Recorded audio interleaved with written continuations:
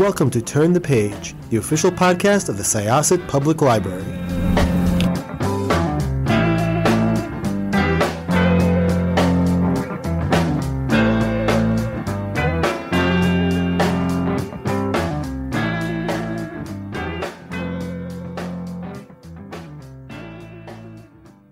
Welcome to Turn the Page podcast. This is Jessica from Syosset Library. If you are listening to Turn the Page and you did not know, we are the official podcast of Syosset Library, which has been making me wonder, is there an unofficial podcast of Syosset Library? I do not know, but that doesn't matter because we're here with a really great author of one of my favorite books of the year so far, and it's not horror, which is a shock.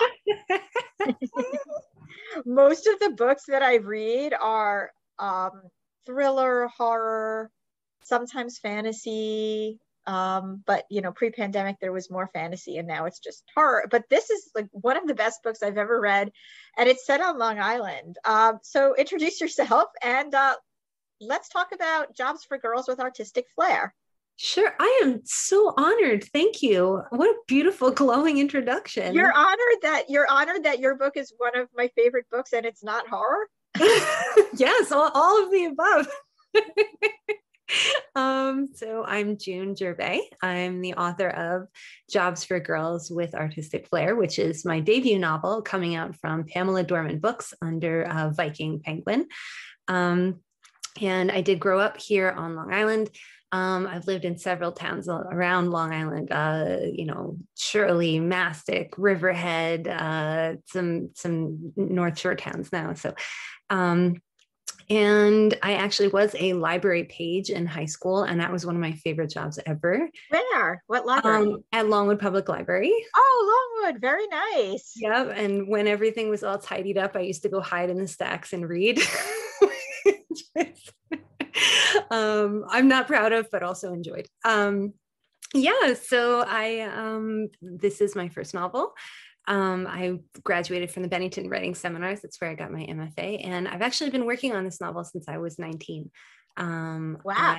I always knew I wanted to write a book. That's all I've ever wanted to be, was a writer.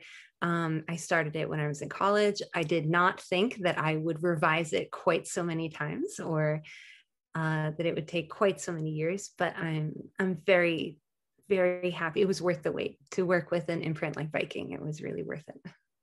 So this is the story of Gina, and it takes place in 1985 on Long Island, which I love. I was 5 or 6, 1985. I remember Hurricane Gloria, which is touched upon during the book. But is not a main plot point. But those Long Islanders who are aware that there was a hurricane named Gloria that was a bit punchy during that time period. But actually the story is about a young woman who is coming of age, and she wants to be a tattoo artist. Yes. In 1985, when first of all, and I guess there's still a little bit of a taboo around people who are tattooed, but it's not anywhere near what it was in 1985. And while nowadays you can find women in the industry, although I don't know statistically if it's more still male dominated, that was just not really something you saw or heard of much. So you've been writing this for a while. Where did all of these characters come from, and can you tell us a little bit about them? Sure. I mean, my love for, I think you and I must be around the same age, because that's about how old I was when Hurricane Gloria happened also. The book is set in this 1980s tattoo shop. So I don't remember that firsthand. Like, I was too young. My first visit to a tattoo shop was it was in the late 80s, but I was with my mom and she was getting tattooed. So that was kind of my one introduction at tattoo shops. But I was so close with my mom, and I would sit next to her on the couch, just kind of trace the lines of her tattoo with my finger. She had a butterfly on her wrist.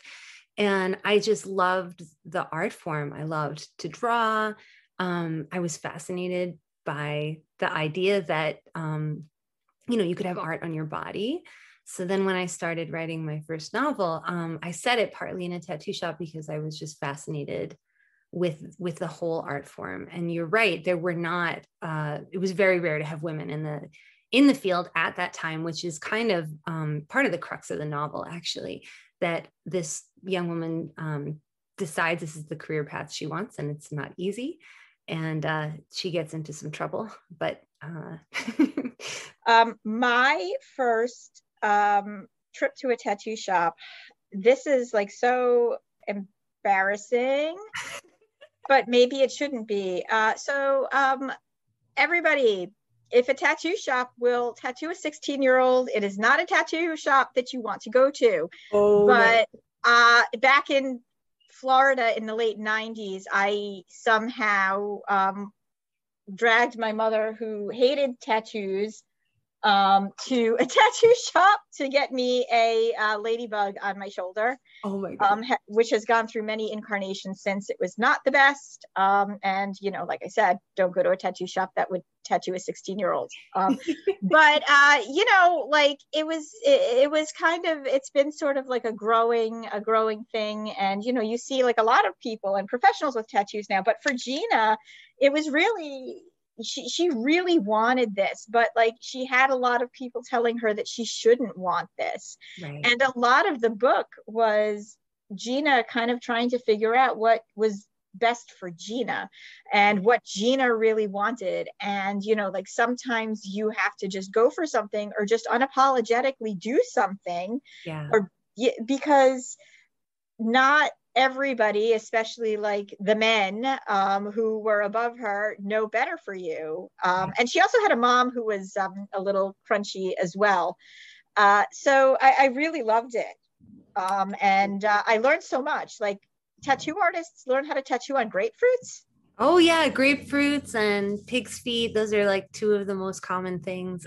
These days, they also have fake skin they can practice on, but I think grapefruits are a standby. I had no idea. I really didn't. So her brother Dominic, who she idolizes, promises he's going to teach her, but he's like distracted by other things. And he's kind of not the best mentor for her. I like how the other people in the shop in a way fill different roles for her. I guess for Mackie, I have in my notes ass hat, but gosh, it's kind of an ass hat, right? Yeah, I couldn't give her too much of like a warm bath of encouragement all around her. You know, I had to put in some of the full spectrum of obstacles that she would have faced. And you're right. You hit the nail on the head. For her brother, it's that at first he doesn't want her to pursue this at all. This is not a viable career option for you. You know, you're not going to make it in this field. And she thinks at one point, you know, he thinks I can't do this any more than I could become like a bouncer or a linebacker. And then, yeah, for Mackie, it takes a different form. He sees her as competition. There's some sabotage at some point without giving too many spoilers. So yeah, but there's also a guy in the shop, Rick, who becomes a very warm mentor to her, not only in the sense of, you know, teaching her how, you know, the craft of tattooing, but also you know, when the going gets tough in a career or vocation that you're trying to pursue, at some point you ask, why am I doing this? You know, I could be choosing something more straightforward or path that more people take. So she has to kind of dig deep and think about her reasons for wanting to do this work. And he is really in that with her. So I think the book has some deeper, like philosophical questions too about our vocation and meaning and purpose in work.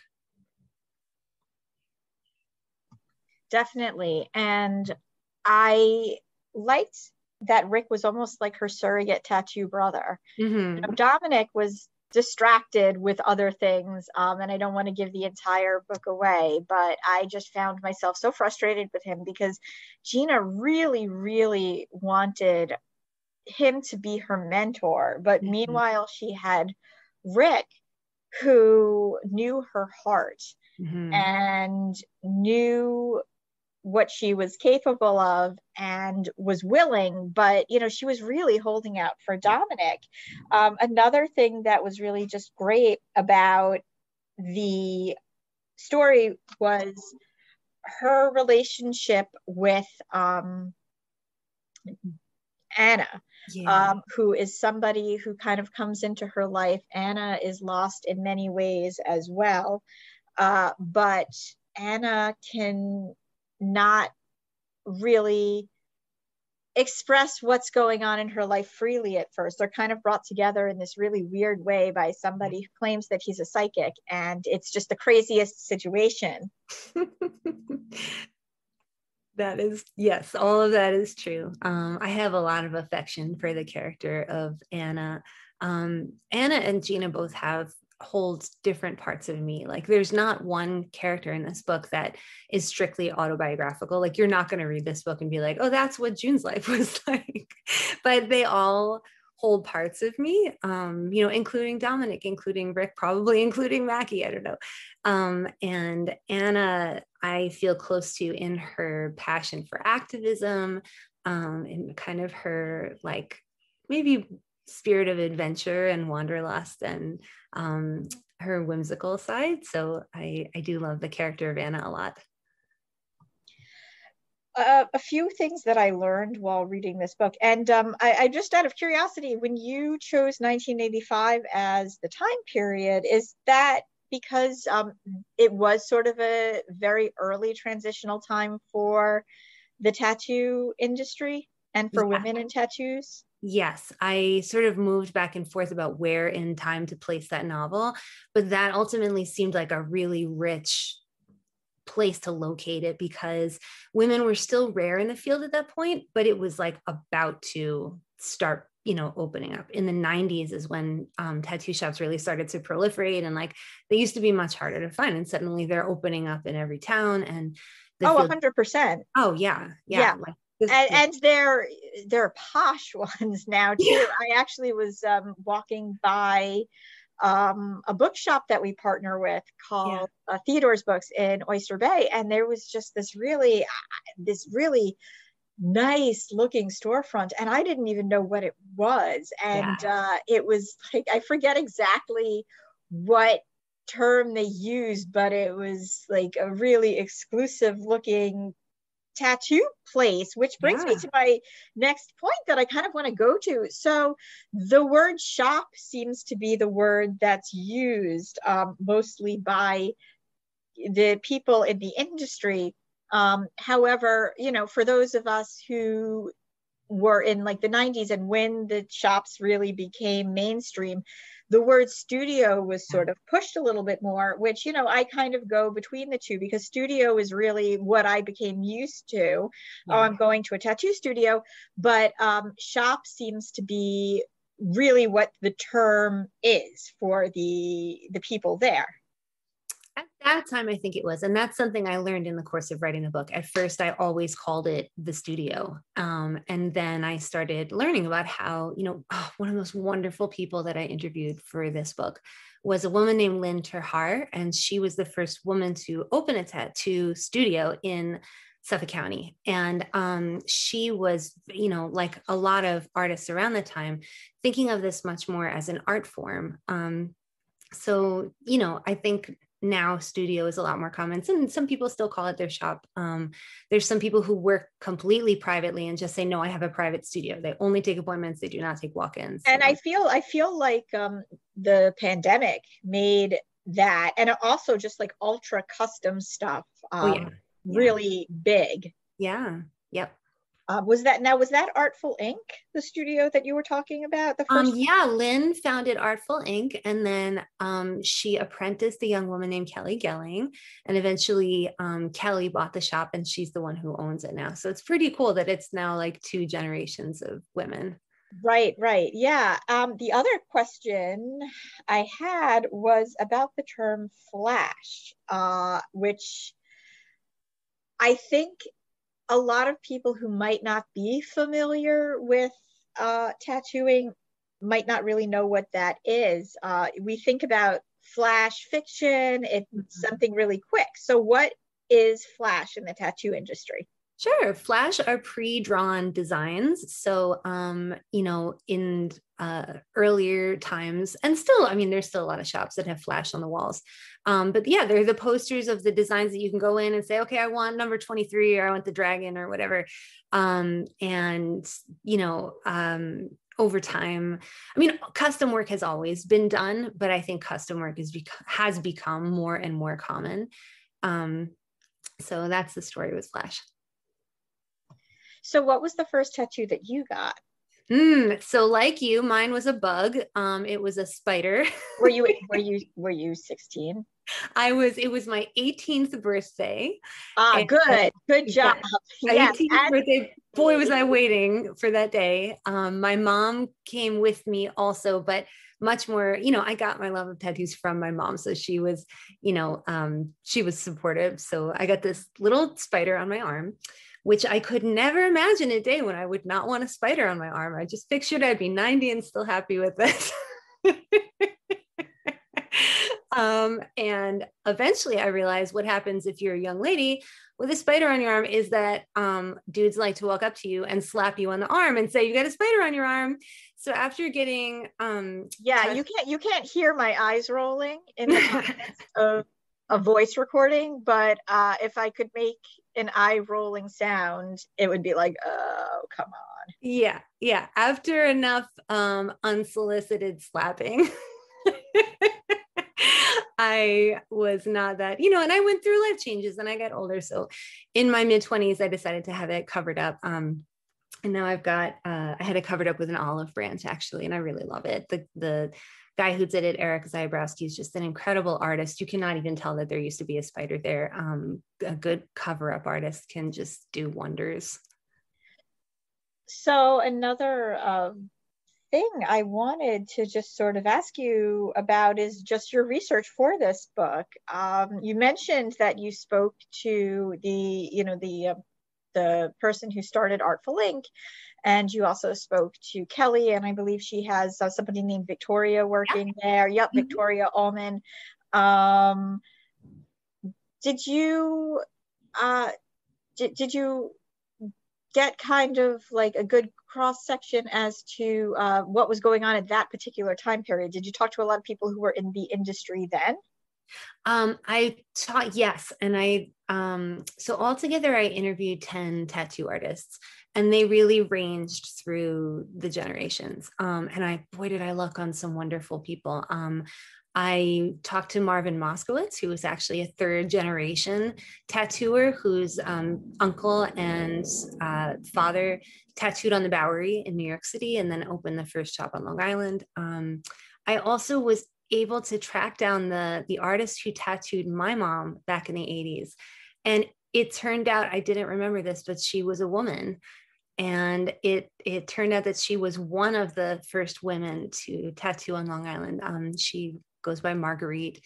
So it was just wonderful talking to people who had been there working at that time, because so much has changed. I mean, the spectrum of colors that's available now was not available then. The shading techniques are crazy.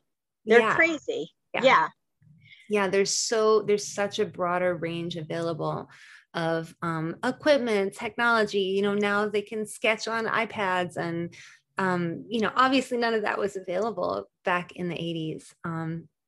So it was really wonderful to talk to those people and kind of get a little time capsule. Tattooing was not legal in New York City for a while. Yeah. Which I think a lot of people would be surprised, because there are shops in the city, and there were shops in the city, but they were probably places that you'd get kind of nervous walking into. And I'm not saying that they were necessarily not the best, but, you know, obviously if you're doing something and you're not supposed to be doing it, it's under the cover of the law, and, you know, you're not 100% sure what you're walking into. When did it become legal? And why was it not legal? Yeah, so it was made illegal in 1961. Gosh, I'll have to look up the exact year that it was legalized again. But I know it was still illegal in the 90s. Yeah, definitely. I think by the end of the 90s, I believe it was either legal or that was about to turn around, because I very distinctly remember being in parts of Greenwich Village and seeing shops that advertised that they tattooed, and it seemed more legit than the places you'd look down and you'd see the flash and you'd be like, oh, I guess they tattoo down there. One of the people I got to interview was Michelle Miles, who owns Daredevil Tattoo, and they actually have a tattoo museum built into their shop. But she started tattooing in New York City before it was legal. And it was great talking to her, because I was under this impression like, oh, it's illegal and they're coming and doing, you know, like the way you would do a drug bust and arrest. And she said, no, it really was not like that exciting or glamorous. It was more of like, that's good to know, a health code violation. I mean, cops would get tattooed.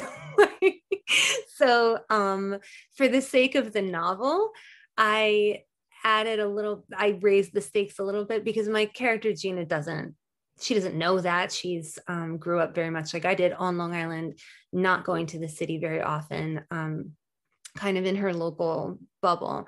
So her idea though of the risk that she might run by tattooing out there is it's high.